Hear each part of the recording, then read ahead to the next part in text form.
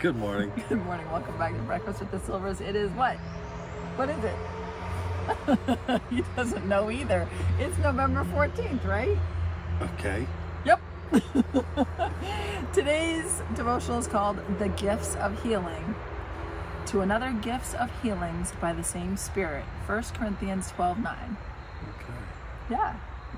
And you're going to be in? Psalm 65. Psalm 65.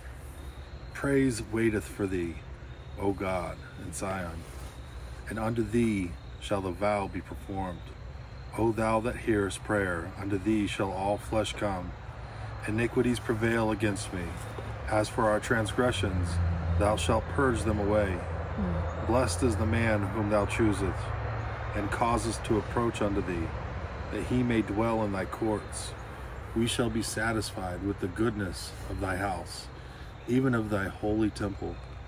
By terrible things and righteousness wilt thou answer us, O God of our salvation, who art the confidence of all the ends of the earth, and of them that are afar off upon the sea, which by his strength setteth fast the mountains, being girded with power, which stilleth the noise of the seas, the noise of their waves, and the tumult of the people.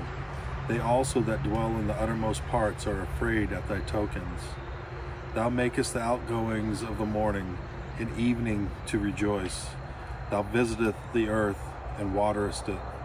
Thou greatly enrichest it with the river of God, which is full of water. Thou preparest them corn when thou hast so provided for it.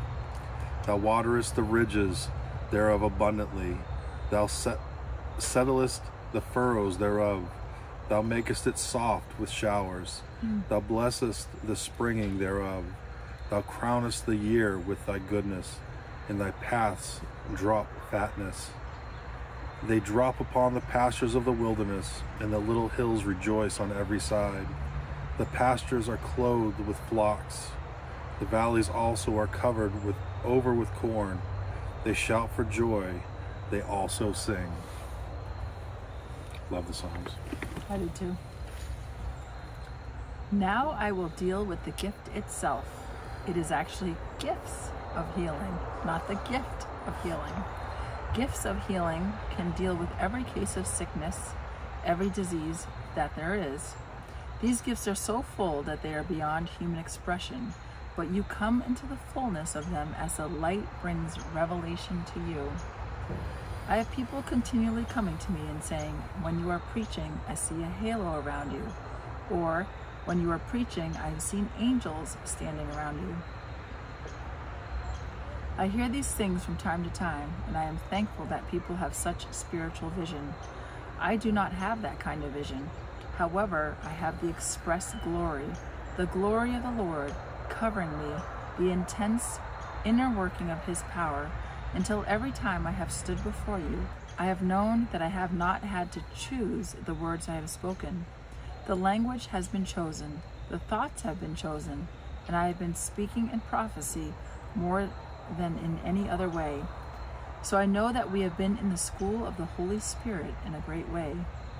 The only vision I have had in a divine healing meeting is this. So often when I've laid hands upon the people, I have seen two hands go before my hands. This has happened many, many times. The person who has the gifts of healing does not look to see what is happening. You will notice that after I have finished ministering, many things are manifested, but they don't move me. I am not moved by anything I see. The divine gifts of healing are so profound in the person who has them that there is no such thing as doubt, and there could not be. Whatever happens could not change the person's opinion or thought or act. He expects the very thing that God intends him to have as he lays hands upon the seeker. Wherever I go, the manifestation of divine healing is considerably greater after I leave than when I am there. Why? It is God's plan for me. God has great grace over me.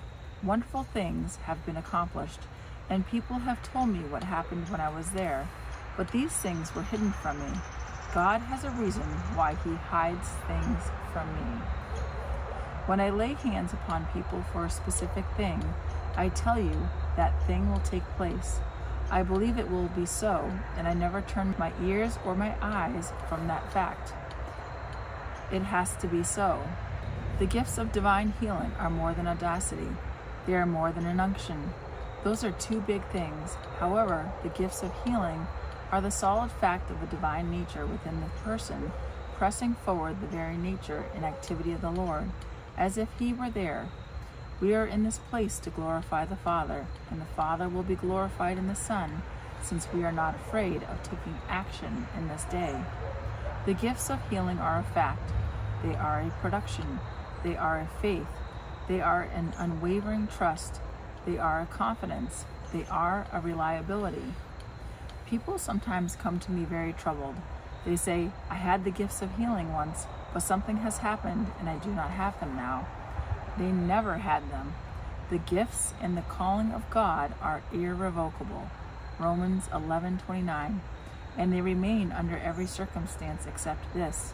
If you fall from grace and use a gift, it will work against you.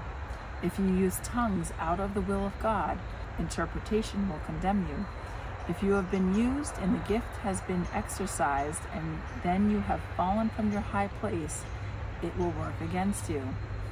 Thought for today: if you are without condemnation, you are in a place where you can pray through. There's a lot of meat on the bone on that one. There is a lot in there, and I read it right through, so you might have to marinate on Smith's words.